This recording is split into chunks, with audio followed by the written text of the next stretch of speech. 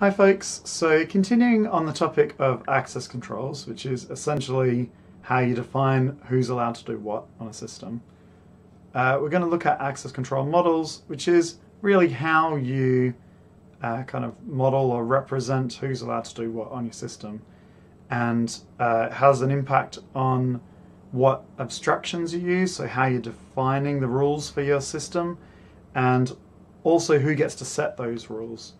So really, quite broadly, there's two main categories of access control models.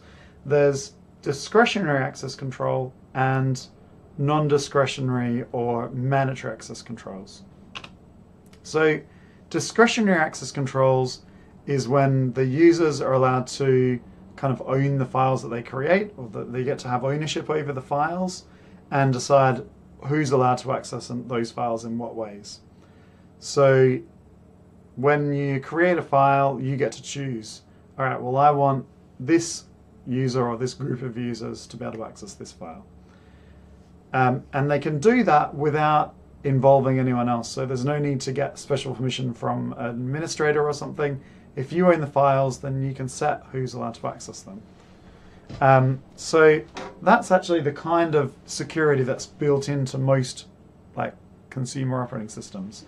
So if you're using a Linux or Mac or Windows system, then it's based on discretionary access control. So you get to create a file, and if you've got multiple users on that system, you get to say who gets to access those files. If you look at older versions of Windows, so Windows Millennium Edition, if you've got the misfortune to have experienced that firsthand, and anything earlier, so like Windows 95 and so on, they didn't actually provide any user-oriented access controls at all. So basically, as soon as you look, everyone's an admin. There was nothing other than the ability to do everything. But when you log in, that login screen is literally like, if you know the password, you get to have your desktop wallpaper and those set of icons. But there's nothing else there. And then it was in Windows XP where they actually started to introduce discretionary access controls. But because of the history that Windows had of everyone running as an administrator, like a lot of software that existed for Windows, which they wanted to be backwards compatible for, wouldn't work unless you were an administrator. And so you kind of perpetuated this idea that you had to be an admin on Windows XP.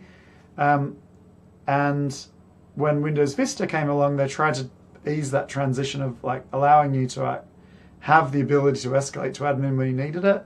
They introduced UAC, which is basically those pop-ups. It's like, oh, trying to install some software. Are you sure you want it to be able to do this? It's trying to do some kind of admin action, which is a great idea in terms of it's much better than everyone running as an administrator all the time.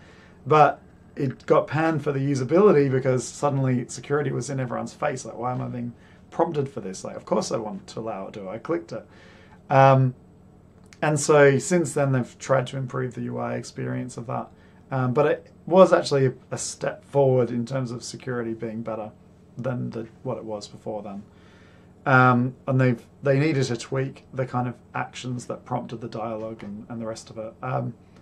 But meanwhile, Unix, including the earliest versions of Linux, have had discretionary access controls since the start. So since the 1970s, or when it was first released, has always had that built into the system. So what happens normally on a discretionary access control system, like where like Linux, for example, you start a process up. So if I'm a user, I'm sitting at the computer and I start a program, the process starts and it is has the user identity associated with that process, so the UID, and then all the decisions that get made are based on that UID. So when you have a system where all the decisions are basically based on the identity of the person, that's also known as an identity-based access controls. So in practice, what that means is all the programs are running around with all of your privileges. And so there's a bunch of, there's a problem of ambient authority. So you've got a lot of processes that have a lot of power to do things in your name. That's how these systems are designed, basically. So hypothetically, well, not that hypothetically, actually, a program running can just set all the permissions on all of your files quite easily. Can do all the things that you're allowed to do on the system, and you're kind of working on the assumption that they're working for you. But that is the way that most operating systems work as a starting point. So non-discretionary or mandatory access controls is where the policy is defined by someone else, like an administrator. So it's defined for the system, and then that applies to all the users. The users don't get to choose. They don't get to set the rules. Admin sets the rules, and if you create a file, well, you might happen to be the creator of that file. That doesn't really give you the ability to set the rules for that file. That's the job of the system administrator. So the reason why we say non-discretionary or mandatory is that traditionally mandatory access controls were defined based on like a formal notation, basically like this lattice structure of mathematical set of rules about who's allowed to access what. And it's an active area of research. But more broadly, the term non-discretionary and also the term mandatory access controls gets used in the broad sense of being that the users don't get to choose. So you might come across either of those terminologies. So mandatory access control it makes sense. It's well suited for when an organization owns the data and they want to have like tight control over everything that happens to it. So, for example, the military or the government. So particularly the military. So the NSA actually created SE Linux to basically introduce mandatory access controls into Linux. But it can help to prevent users from misconfiguring permissions because it takes all those powers away from the users essentially, and it creates some predictable policy. And some mandatory access controls, typically they work by attaching a security context label, like a clearance label to the objects on the system, and they attach a separate label like classification or a domain to all the subjects or the processes, and then you have rules that define what interactions are allowed between classification levels and clearance levels. So it's like, basically they have to match in order to access the file, for example. So as I was saying before, traditionally the models, access control models, are defined using a formal math notation, and seminal models like the Bell and LaPadula model or the Biber model, they're forced on providing either the strong confidentiality or strong integrity, like separately, basically.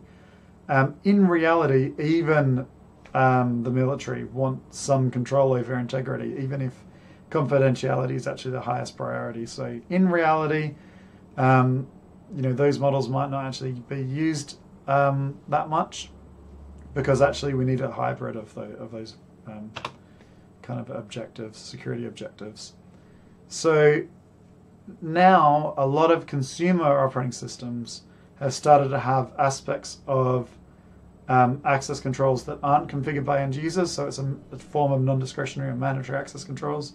So for example, on Linux, you've now got SE Linux, which was created by NSA, but it is, you can use that to use like classification levels and to do multi-level security and domain and type enforcement and role-based access controls. It's this like mix of security models, basically, that you can define very, very powerful set of mandatory access controls. It's quite complicated, the policy, and administering SE Linux is it's complicated, but it's very powerful. AppArmor is a simpler mandatory access control system, which has a simpler set of rules, but both of those systems control on a system level what different programs are allowed to do. Typically what you'll see is that you'll have administrators will use those systems to lock down services on a system, and then users still get to use their discretionary access controls to choose what they do with their files. But then there's we'll use these mandatory access controls to add an extra layer of security. But yeah, for the most part, most systems are based on discretionary access controls. Role-based access controls is it's a way of using abstractions to set policy. Typically it's non-discretionary, so the users don't get to choose. But the important thing is it adds this idea of a role, and you have user sessions. They get to use these roles. Often they can activate or deactivate specific roles, which are often like hierarchical. So you've got a role that might be based on another role, and it gives the users that have those roles a certain set of permissions.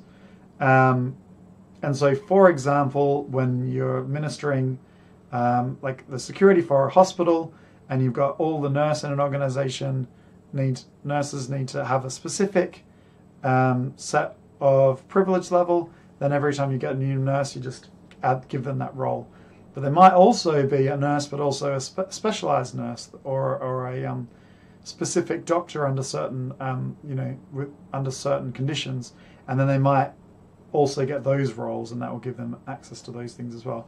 So it's similar to the simpler idea of using groups and access controls, but has extra features. Digital rights management is also a kind of access controls, although it's a little bit backwards in what it's intended for. So the idea of DRM is that you have these third parties that are providing some content, and they get to choose how you use that content. And so they're trying to actually get you to enforce policy on your local machine. And so they define what the policy is on their systems, and you get access to the media through software that doesn't let you copy it, for example. So the simple example of that is like a PDF document that has some metadata attached to it that says, just by the way, don't let the users print this file. Now, if the software is behaving like you use Adobe Reader and it enforces that rule, then it won't let you print that file. However, you probably just download a different PDF reader and it will still let you print that file. So obviously, it's quite easy to circumvent that specific rule. But unless they've got some even more complicated like encoding and encryption in place that will only let authorized readers access the file, which is obviously what they try and do. Still then you can take a screenshot of your screen. So, digital rights management is quite obviously challenging, but they want to limit what you can do with the files and the resources that you have access to. And there's something called remote attestation, which is essentially where you prove over the network that the software that you've got running on your computer is limiting your actions and enforcing the DRM. And then so it will check that over the network before it sends you a copy of the file, so that you then use that DRM software to access the files. And just final, some more kind of terminology around access controls, or some more kinds of access control. If your access controls based on a bunch of decisions, not just the identity of the user, but based on multiple other criteria, or other criteria in addition to that, then you can call that attribute-based access controls. So as opposed to just identity-based, it's deciding based on a bunch of other stuff as well. And usage control, or UCON, refers to when you've got certain obligations and conditions that need to be met before access is granted. So for example, you have to have done something first, like agree to some terms and conditions, or you're only allowed to do it at certain times of the day. And then, and if you have agreed to those things, then it will let you have access to the files. So that's usage control. So we've just given an overview. Again, the main one is the difference between discretionary access controls and mandatory access control models. And there's a bunch of other related concepts in there that we've also discussed, like role-based access controls.